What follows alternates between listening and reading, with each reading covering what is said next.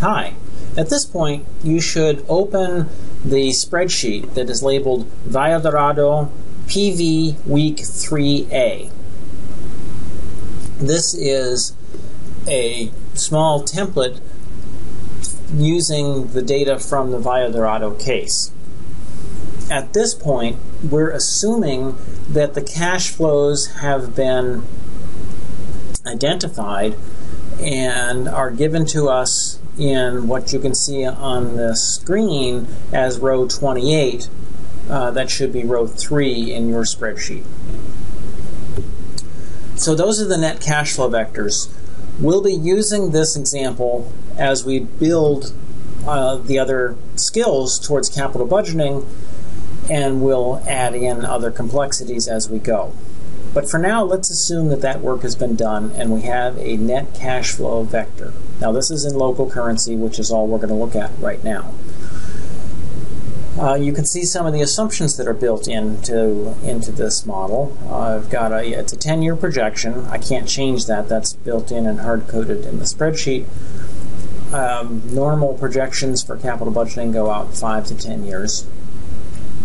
I have assumptions on the Colombian tax rate and the U.S. tax rate, and then I have several inflation assumptions. You can see I started with revenue inflation of 2.5%. This is in recognition that inflation is not really a homogeneous concept. It affects different commodities in the economy differently, and therefore we really should take that into account when we're projecting. The next item down is labor cost inflation, which I have set at 3%, and then other cost inflation also at 3%. And then I get to unit sales growth, that's 0.5%. And then the next item down is the exchange rate, which we're not going to deal with right now, and a depreciation, expected depreciation of the currency, which we're not going to deal with right now. And then lastly, I have the weighted average cost of capital, and it's given here as 7.6%.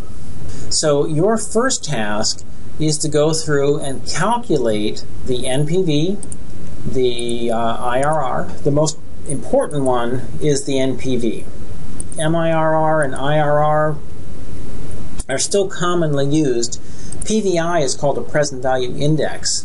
It's very similar to the NPV in the sense that NPV is equal to the present value of the future cash flows minus the initial investment, whereas the PVI is the present value of the future cash flows divided by the initial investment. And so it's a benefit cost ratio, and in order for the NPV to be positive, the PVI must be greater than 1. So you can see in this case both the NPV is negative and the PVI is less than 1.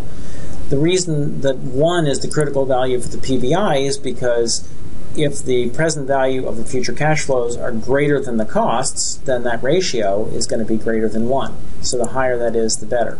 It's like a benefit cost ratio that economists use a lot.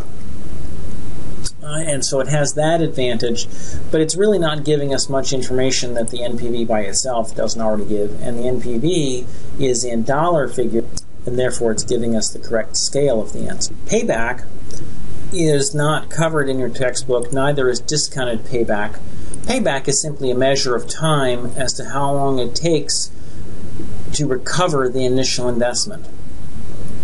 The discounted payback does the exact same thing, but it does it in present value terms of the future cash flows. So discounted payback is always longer than payback as long as the discount rate is positive. So you don't need to calculate PVI, payback, or discounted payback. Modified internal rate of return is also not covered in your book. I might put that up as an extra in case you're interested at some point.